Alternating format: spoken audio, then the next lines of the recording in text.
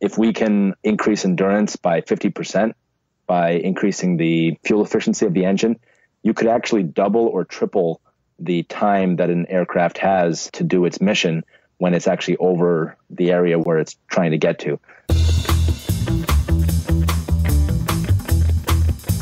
You're listening to the Drone Radio Show podcast, the show about drones and the people who use them for business, fun, and research. Hosted by Randy Goers.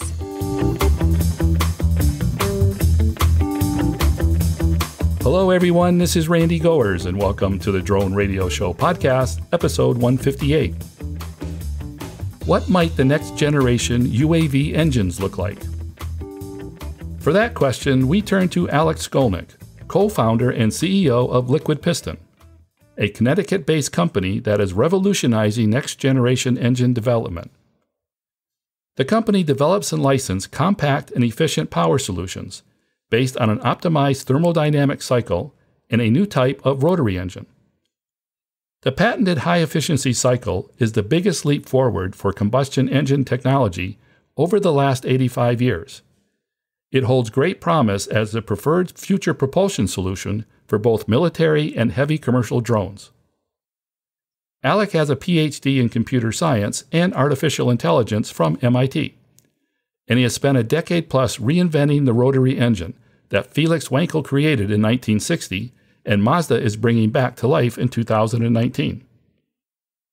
In this edition of the Drone Radio Show, Alec talks about Liquid Piston, its revolutionary engine, and the potential value and impact on the military and commercial UAV sectors. But before we hear from Alec, I want to thank those of you who have been supporting my funding campaign on Patreon. For as little as $1 per month, you can help defray the costs of production and keep the podcast going and growing. Go to patreon.com/drone radio show to join the team. Now let's learn about the next generation engines that may be powering UAV systems with Alex Shkolnik. Let's pick up the interview where I ask Alec to introduce himself. I'm Alex Shkolnik, co-founder and CEO of Liquid Piston, and our company is developing a new kind of rotary diesel combustion engine. It's really much more compact and fuel efficient, game-changing technology for propulsion for systems, including UAVs. Alec, can you give us some background on the company? How did it start and evolve? We actually officially incorporated it in 2004. The company's been around for some years. Back then, I was a first-year PhD student at MIT, and it was more of just an idea at that time. My father is a physicist, and he's the primary inventor of the technology. So I've been helping him over the years in trying to launch this new business. Really, what he's done is developed an optimized thermodynamic cycle. So we've kind of gone back to the physics of how an engine operates. And if you look at engines today in a car, for example, they only convert about 15 to 20% of the energy in fuel into useful mechanical work. So the physicist in him, it just kind of always bothered him. Why is it that 80% of the energy in fuel is wasted as heat out of the engine? So we really started looking at it from an efficiency perspective and from thermodynamics. We formed the company, and it wasn't until several years later, around 2007, that we got a first small Army contract, $70,000 small business innovation research grant, and then some venture capital. So that's when things really kind of started. And then over the years, it's been a lot of learning and a lot of research on this new cycle. Again, the cycle is something that hasn't changed in 100 years. So it's very fundamental stuff. The question is, if you have a new cycle, how do you implement it? So the engines that we've developed, we've actually looked at dozens of different possible embodiments of the cycle. And what we've built now is called the X engine. It's a little rotary engine. It's kind of like the old Wankel rotary, but everything's flipped inside out. So you can kind of think of it as the exact opposite of a Wankel rotary engine. And with this new architecture, we can embody our cycle. We also solve a bunch of the challenges that the old rotaries have had with sealing and lubrication, emissions and durability, things like that. So it's just a better engine with a very high efficiency capability. What type of vehicles was it designed to power? So we've always been focusing on smaller engines, below 100 horsepower. Ultimately, the engine can be scaled anywhere that engines are used today, down to a horsepower and up to probably about 1,000 horsepower. But We wanted to avoid the automotive market for business reasons. It's just a very slow, very conservative market. So we were always looking at smaller engine applications. And that's one of the reasons that we are very interested in the UAV space. What do you see as the opportunities for your engine in the UAV industry? Energy and power are fundamentally limiting items for anything mobile, and especially something like a UAV, which has to carry its own weight and the weight of its propulsion system. Many UAVs, you're trying to fly as long as possible. So it's really an energy and power issue. If you look at the available solutions today, you have gasoline engines, which tend to be quite inefficient. They're noisy, they vibrate. You have diesel engines, which are not very popular on UAVs because diesel engines, while they're more efficient, they're extremely heavy. And then you have electric propulsion. And electric is, for smaller drones, it's obviously the way to go. But in a larger size drone, the batteries are not very energy dense. So if you consider that 50 pounds of battery can be displaced by just 1 pound of fuel, right? That's the energy ratio of today's best battery technology versus fuel. So batteries have a very long way to go to really be competitive with fuel. Where is the demand for the engine in the near term? We're starting by working with the military because they have an immediate need for heavy fueled propulsion systems for their UAVs. The military has a mandate to operate on JP8 fuel, which is basically a kerosene, and typically a diesel engine would operate on that type of fuel. As I said, diesel engines are very big and heavy, so they don't really have good power solutions that can run JP8, and also they're interested in efficiency. So we are working with DARPA. We're developing a 30 kilowatt rotary engine, which operates on heavy fuel. The intent there is the engine should fit in a 10-inch box and weigh about 30 to 40 pounds. That's a game changer, right? That's 10 times smaller and lighter than what they have available today for that power range. Is the engine in production? That engine is in development. So we have prototypes, early prototypes that are firing and running in the lab. The objective there is really focusing on the efficiency and power of the engine. It's not yet a fully packaged engine. We have 2 engines under development. So the larger one is funded by DARPA, and we have a smaller engine. It's about 3 to 5 horsepower, 70 cc rotary X engine. And that engine has been demonstrated out of the lab now. So we took it and put it on basically a small vehicle, like a go-kart, just to kind of show its capability and how you start it and how responsive it is, the low vibration aspects. You're welcome to come to our facility and drive the go-kart around our shop. What applications are best suited for this type of engine? Yeah, so it's really where you need a larger payload or longer endurance. So if you're okay with carrying, 1 pound of equipment and for 20 minutes, then we're not going to be the right product for that space. But if you look at something, for example, package delivery, Amazon demonstrated some capability to deliver packages within a 10-mile radius autonomously, and I think they could deliver 5-pound packages. So that's great that they could have that kind of capability, but deploying it, what if you want a 20-pound package, or what if you want to have a 20-mile or 40-mile radius? Those are areas where we can help. You also look at kind of emerging mobility applications. Uber is pushing for vertical transport of people, and that may eventually be autonomous. And so it's basically very large drones that can move people and things. Power and energy will be very much limiting factors in those types of applications, and that's where we can help. What are some of the benefits that the engine can deliver to the military? There's really 2 things that happen here. So first of all, our engine is quite a bit smaller and lighter than a typical diesel combustion engine, so we can lighten the weight of a vehicle. What the military uses today, unfortunately, they're really stuck with gasoline or avgas platforms. Just as an example, you have the Army Shadow UAV, which uses a 40 horsepower rotary engine for power. That engine cannot run heavy fuel, and on gasoline, it's very inefficient, right? So it's limited in endurance, in range, by the efficiency of the power plant. There's only a certain amount of fuel that you can carry, and those drones are popular for surveillance applications. To support one aircraft in surveillance, they typically will have a pod of 4 aircrafts. So one will be going to the destination, one will be at the destination actually doing the surveillance, and one will be coming back. The problem is that it takes quite a bit of time for them to deploy the aircraft and get it to its destination. So if we can increase endurance by 50% by increasing the fuel efficiency of the engine, you could actually double or triple the time that an aircraft has to do its mission when it's actually over the area where it's trying to get to. So logistically, that could really improve over the current operation. And could that mean fewer drones in the air and a cost savings?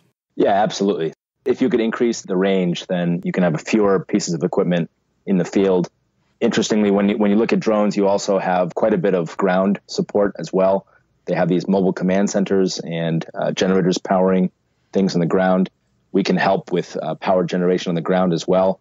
So there's a lot we can do to reduce operating costs in this space. Now, do I understand it correctly that there are only 2 moving parts in the engine? There are 2 primary moving parts. It's a rotor and a shaft. So that's kind of similar to a Wankel rotary engine, which also has just kind of 2 moving parts.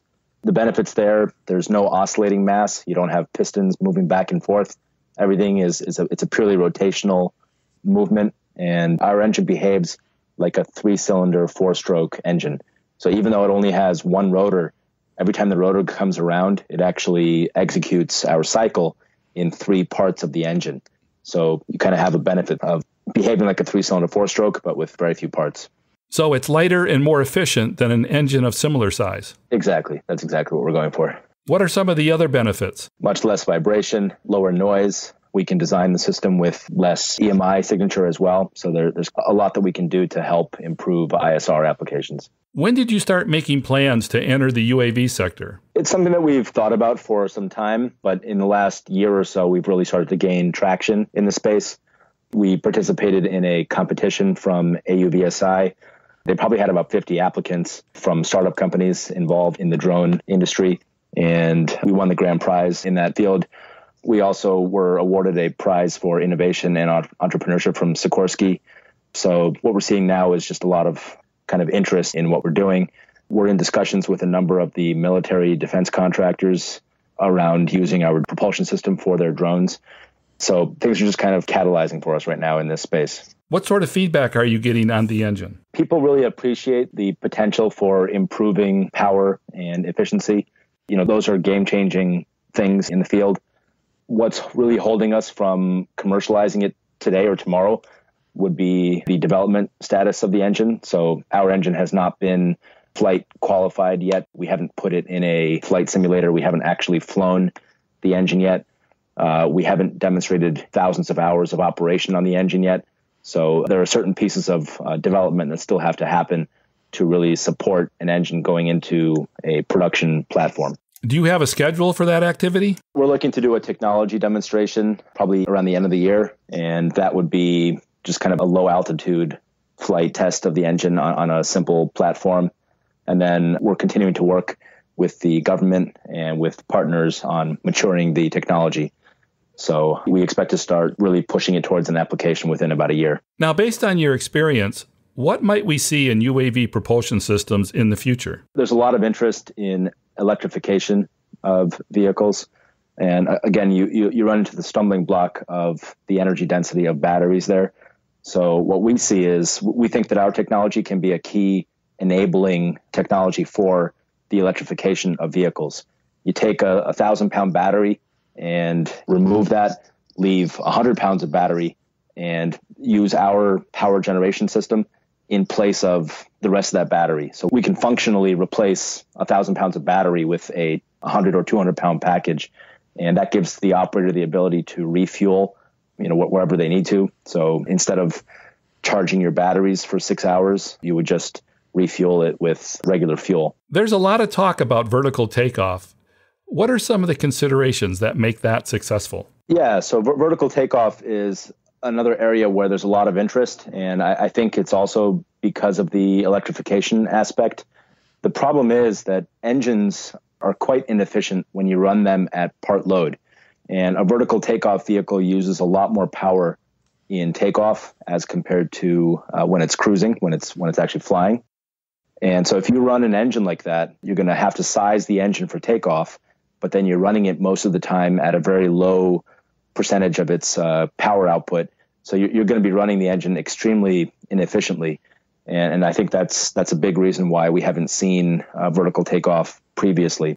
If we are able to hybridize, so you can kind of take advantage of a electrical propulsion system that can give you a lot of power on the ground, and also the energy density of fuel, I think that's kind of a marriage of two really great technologies there. How do you describe Liquid Piston?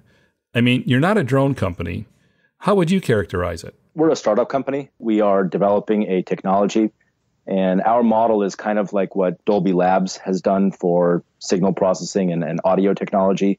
That's kind of our type of model. So we develop custom power solutions for various customers and then license the technology to them. So we are actually kind of agnostic to the actual application, but as a startup, we're very sensitive to finding applications that have a kind of immediate need and a painful need for what we're doing to improve on propulsion and power and energy. So for us, what we've observed is that military applications and aerospace and drone, UAV, these areas are very sensitive to power to weight and also to efficiency. So these are kind of natural applications for us. According to the timeline on the company's website, there have been several milestones in the development of the engine. When did you start to believe that you were on the right track? The bulk of that time was really investigating the thermodynamic cycle. So if you look back at us several years ago, we didn't even have an engine that looks like anything like the engine that we have today. So it started with just purely modeling studies of the cycle. We got our first funding around 2007. And after that, we built a few engines. Every engine that we built, we knew that, we were on to something and that there was something important that we're working on here. Each engine architecture that we developed got simpler and simpler compared to the prior generation. The X engine, which is our latest and final engine architecture, it has, as you said, it has just two moving parts, the rotor and the shaft. It has a total of 5 gas seals. If you compare that to a 3-cylinder 4-stroke engine, which might have hundreds of parts and a great deal of seals, we are quite a bit simpler than even a piston engine would be. So I think simplicity speaks for the elegance of the design. And, our approach to, instead of just making a better engine, we're actually going after the physics of the engine. So that's something that's fundamental and hasn't changed in well over 100 years. So it has been a journey to do this, but we're very confident that we're on the right track. Without getting too technical, what is the thermodynamic cycle? So most engines that people are familiar with operate on the Otto cycle, which is like a gasoline engine, or a diesel cycle. What we're doing is sort of mixing the two together. So if you look at a diesel engine, which is generally more efficient than a gasoline engine, the reason it's more efficient is because a diesel engine compresses air without any fuel to a high compression ratio. That high compression ratio gives the engine its efficiency. The problem with a diesel, after you compress the air, you inject fuel, and it takes a good bit of time to inject, mix, and burn that fuel. While you're doing all that, your piston continues moving. So you're actually expanding the gases. You're lowering the pressure in the chamber while you're burning the fuel. And that's really fighting the efficiency of the engine. So what we do is we keep the volume constant for a longer period of time, giving the engine more time to mix and burn the fuel all the way to completion. And then we also have a overexpansion process. So most engines will compress and expand, and they kind of start and stop in the same point. If you've ever heard a car that has a leak in the muffler, it's extremely noisy, right? You're hearing the energy that's left over in the exhaust. What we do is we take that energy and we continue expanding and extracting that energy. So that energy comes back onto the shaft of the engine. So those are the features of the cycle. It's a high compression ratio, constant volume combustion, and overexpansion. When you put all that together, it gives you a thermodynamic efficiency of about 75%, which is quite a bit more efficient than a traditional auto or diesel cycle. What advice would you give to other entrepreneurs? There's many pieces of advice that I could give. I can say this: every time that we get into a hard problem, people tell us that it's impossible. And I think that's the reason why nobody has done it before, is because people think that something is impossible. And the only way to solve those problems and challenges is to just keep going and kind of power through it. And I think that's what sets apart the successful game-changing innovators from other folks. So I would just say just keep at it and solve tough challenges.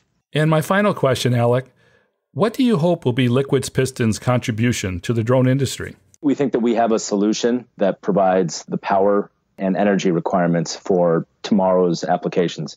This is really not about today's applications. This is really about enabling, new platforms that just are not possible with today's technology. I think that's where we are very excited about it and demonstrating kind of new things that you really could not do with today's battery or engine systems in spaces where we need more power and more energy, greater endurance. We're very excited to be a part of this space. That's it for episode 158 of the Drone Radio Show.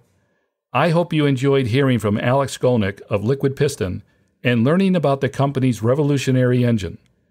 I want to thank Alec for taking the time to speak with me. If you want to learn more about Liquid Piston or want to connect with Alec, check out the webpage at liquidpiston.com. If you like the Drone Radio Show, please consider supporting the podcast with a small donation. The content is always free, but for as little as $1 per month, you can help defray the cost of production. To donate, go to patreon.com/Drone Radio Show. And thanks for listening. Your support means a lot to me, and I hope you'll listen to more episodes of the Drone Radio Show podcast to hear how others are using drones for business, fun, and research. For the Drone Radio Show, I'm Randy Goers. This has been the Drone Radio Show podcast. More information on today's show can be found on our website at www.droneradioshow.com. If you're using drone technology for business, fun, or research and would like to share your experience on the show, please visit our website and fill out a guest appearance application. And don't forget to follow us on your favorite social media channels.